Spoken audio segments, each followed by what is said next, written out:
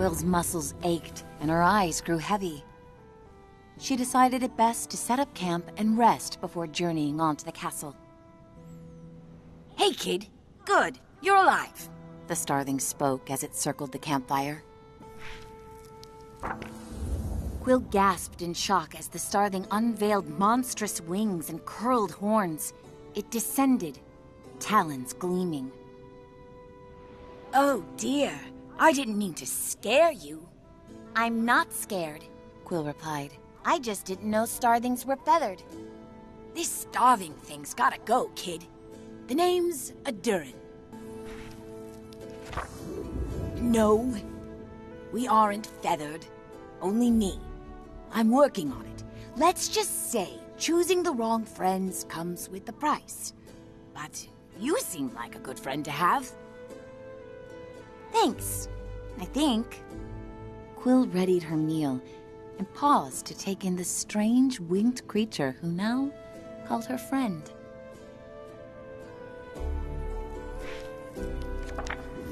As a field of stars bloomed over the sky, their campfire conversations deepened. He's all I have. If I lose him, I don't know what I'll do, confided Quill. Adurin looked down at his wings. If I help you find him, can you help me? If we can, we will, Starling. I mean, Adurin.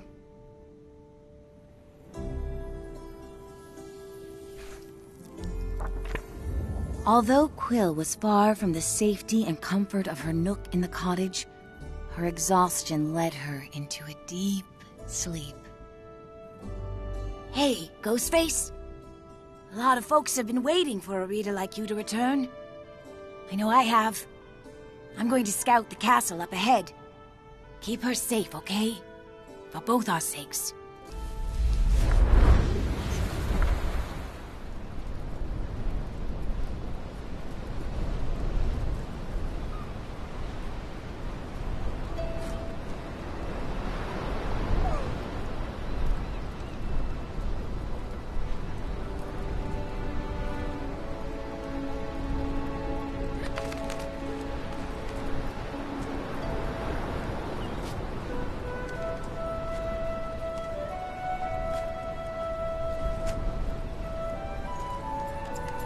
Adurin was nowhere to be found. But looming high on a distant bluff was the castle, a stark reminder of what mattered most. Quill drew a deep breath and readied herself for the journey ahead.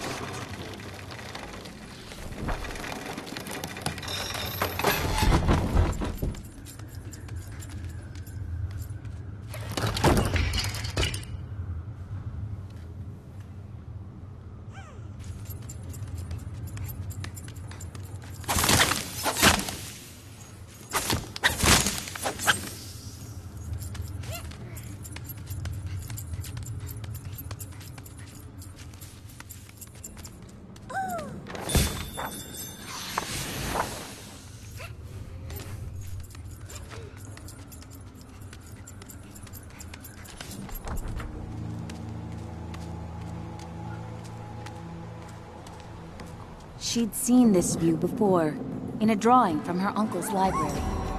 Being here made her heart flutter and then sink. If you enjoyed this chapter, please consider subscribing. And wait, don't stop the story there. Click on the video thumbnail to find out what happens next.